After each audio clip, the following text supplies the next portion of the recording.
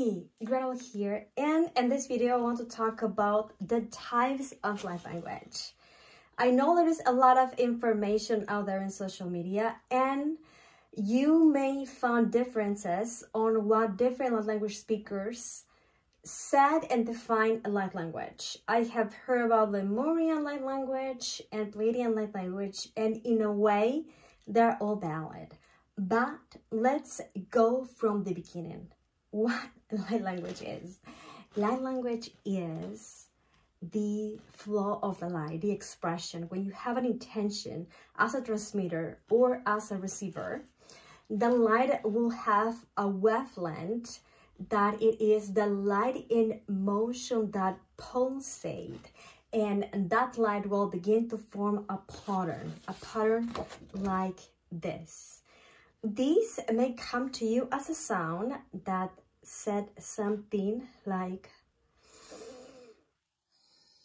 Mi sakorovati sakorete te eseri ara korvade idi ara esiri eshna.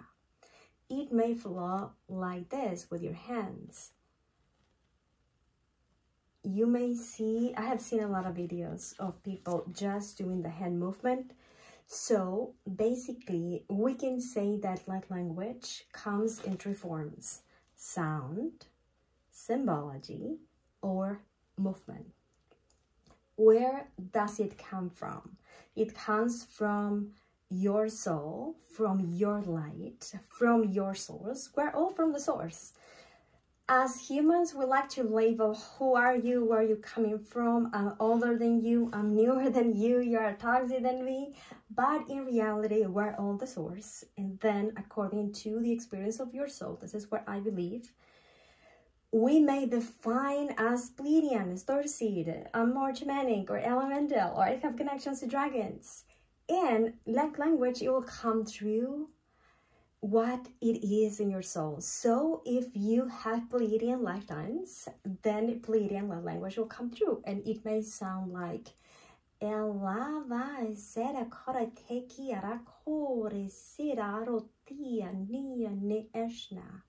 but in reality it's light language in sound, right? But if you are more connected perhaps to the Lemurians, right? It may sound more like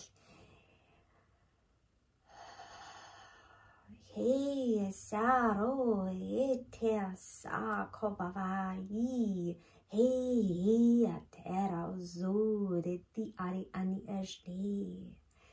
In reality, we can say that all of those are aspects of my soul. And when I do light language, I always ask my higher self to be in charge. I set the intention. No one can come unless I allow them to come. And I always know when I change from one frequency from another, because of course I practice a lot and then I give classes. And I have already mastered that skill. So first of all, if you would like to expand your light language, set your intentions. Who can come, who cannot come, why they're gonna come, how long they're gonna come, and have your guide that you trust, your point of contact with the spiritual realm that can serve you to set some boundaries with the spiritual world, so you are more in charge of what comes through and how what's come through it's serving you. I know people that come to me and I have seen their videos for a year or two, and they say, I don't know what I'm saying, but I have been doing these videos and it feels great. You don't need to know exactly what you are saying or who's coming through, but at least we have like a sense of a general translation, and I will do another video about translating light language. But sometimes you will say something like, it sounds like healing, it sounds like in my solar plexus. Sometimes people type into my post, I don't know what you said on it, but I just felt it right through my third eye, which is actually possible. Everyone won't get whatever you need if you are tuned into and open and ready to receive that transmission. But just to summarize, light language, it is the flow of the light, the expression of source. It may sound angelic, yes. It may sound galactic, yes. It may sound like alien, yes. It may sound like shamanic, yes. It may sound like tongues in church, yes. They are all variations of light language, like maybe a dress or a jacket, right? It's clothing in general, but it's not the same use or chords. So light language can come in sound, in movement, or in symbology. The symbology, it is actually the pattern in which the sound of the movement form the message. The sound, it's only the vibration that created a motion effect that as a consequence, it created a symphony, a sound, that it comes to you in the best way you can. Sometimes I hear actually songs, and I have in my goals to study music, so I can translate it that. But Sons of Light, the person whom I purchase the music, normally I tell him I want a music that sound like this, and he channel what I need, and this is the music that I use for my meditations, the meditations on the channel.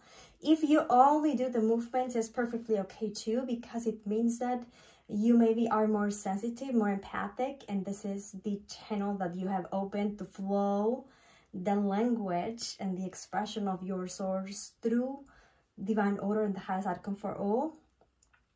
And basically, it will come from what you are. It will be uniquely, even as a Pleiadian from another Pleiadian starseed, our Pleiadians may sound different, because perhaps I am from Maya and you are from Alcyon, and we resonate in the Pleiadian, but maybe not in the same dimension, or maybe not in the same time, or maybe not in the same frequency. So it will come through me, my Pleiadian, not actually Pleiadius itself, but humanized through my experience. And therefore, any other light language that comes through, normally persons will have a one general energy, and that general energy sound alike different things.